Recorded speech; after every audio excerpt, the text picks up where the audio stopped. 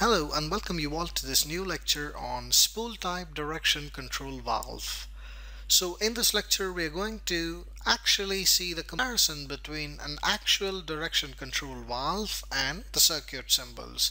That is, how can one correlate and understand the actual hydraulic symbol and the actual valve. And also we're going to see the actual working when I move the valve to left and right, what exactly happens with the valve. So this is all about this lecture. Let's proceed further.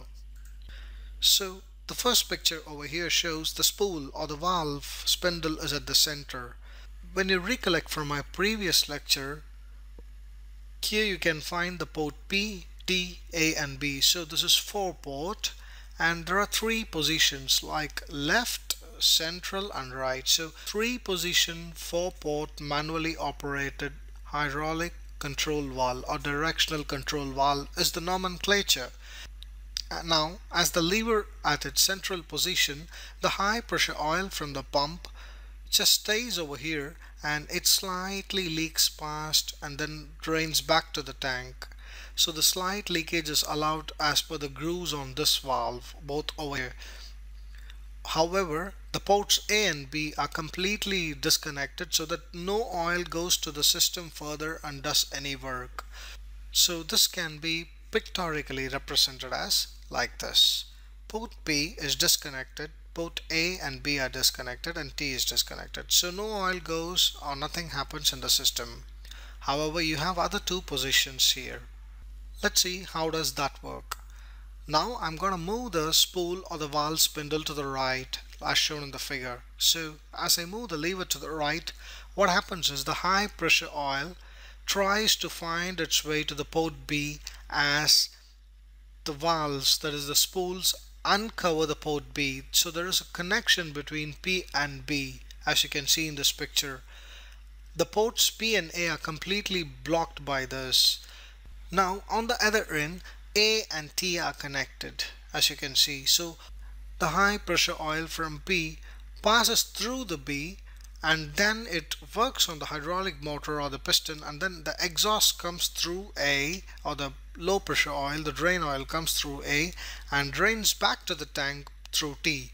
So this is taking a cross path, A to B and A to T. Now it takes a cross path, P to B and A to T.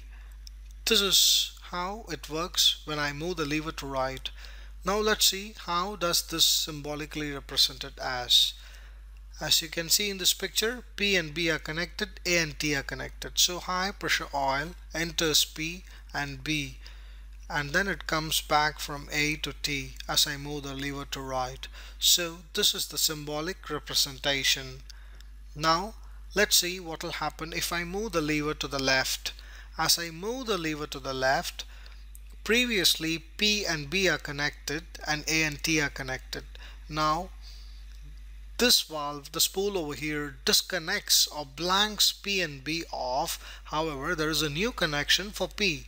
The high pressure oil finds its way to the port A and then goes to the hydraulic motor or piston and then drains back directly to 3. So as you trace this path, P and A is straight, B and T is straight.